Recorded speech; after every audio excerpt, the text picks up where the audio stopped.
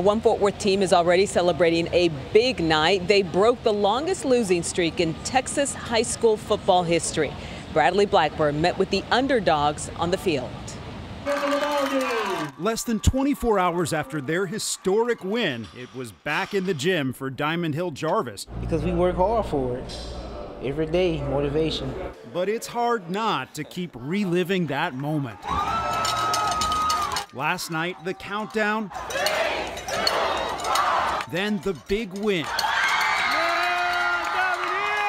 Their first in 8 years. They haven't won a single game since 2010, back when these players were in elementary school. How old were you in 2010? I was 9 years old.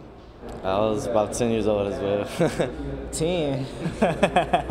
Too young to ever know a win, but they took the lead early and kept it, beating Dallas Conrad 40-12. I feel great.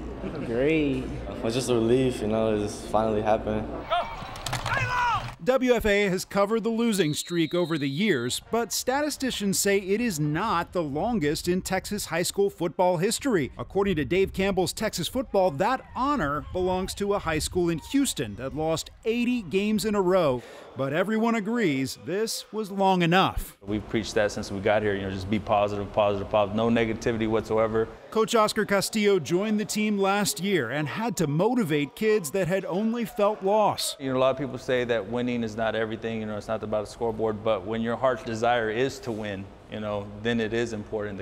You got to throw the cliche out. He and his team now focused on the game ahead. It's a good start, but we have to keep working. The chance to keep that winning streak going is just a week away. They'll play North Dallas in another home game next Friday night. But for right now, enjoying this moment when they can say Diamond Hill Jarvis is undefeated for the season.